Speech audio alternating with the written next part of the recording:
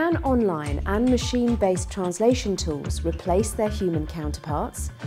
We briefly discuss the effectiveness of current translation tool technology and ask whether they can compete with a qualified human translator.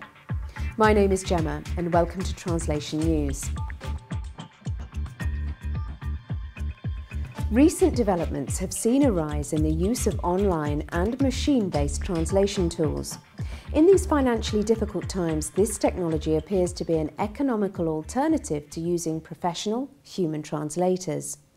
However, dangers lurk for the unwary, and there are many instances where using something like Google's Translate tool has led to unintended gaffes and disasters, resulting in whole documents, signs and other information having to be corrected at additional expense. It has been suggested that at present, translation technology simply isn't sophisticated enough to deal with the grammatical subtleties of complex technical or legal language. Attempting to use translation tools to translate business documents or technically complex language is simply proving to be a false economy.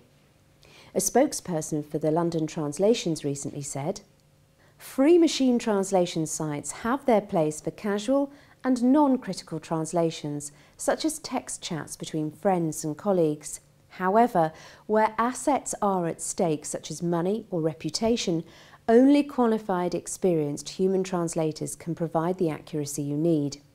We don't see this changing anytime soon. A quick search of Google will return many examples of where machine translation has gone wrong."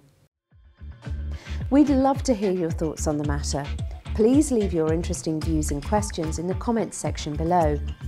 To find out more information about London Translations, simply click the link displaying in the video.